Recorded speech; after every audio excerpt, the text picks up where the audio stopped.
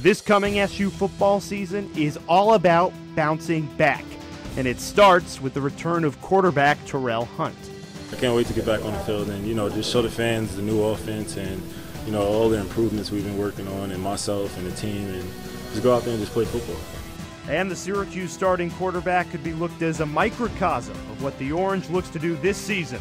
Move on. All the stuff in the past I really don't look at and try to stay forward and look at the north rather than the south. Looking north at this upcoming Syracuse football season, it's important that Terrel Hunt is fully healthy and also has a good handle on the new offensive playbook. He's doing some good things well. He threw a couple strikes on some out routes today, which was good to see. Overshot another one.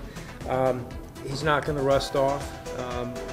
Coming into his own with the new system and rolling the plays and second nature and reactive players rather than think, play, react. You want them to just go out there and play, react, and have some fun. So right now that's probably the biggest thing. But just good to have him back. Good to see him running around out there and throwing the ball. And been pleased with him so far. I'm Jay Alter for the ACC Digital Network, brought to you by Ruby Tuesday. We are the official home of ACC football. For must-see moments, click the box on the left. For game highlights, click the box on the right. And for everything else from the ACC Digital Network, subscribe now. Do it!